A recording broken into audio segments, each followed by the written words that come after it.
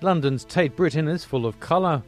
The British Pre-Raphaelite movement, which formally and aesthetically revolutionised the world of art in the Victorian era, is the focus of a new exhibition at London's Tate Britain, in which the public will be able to admire famous paintings such as Ophelia.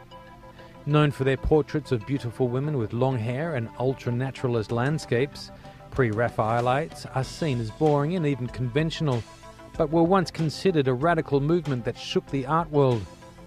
Since their foundation as a secret brotherhood in 1848, members set out to put an end to formalism that reigned in favour of a more idealised realism.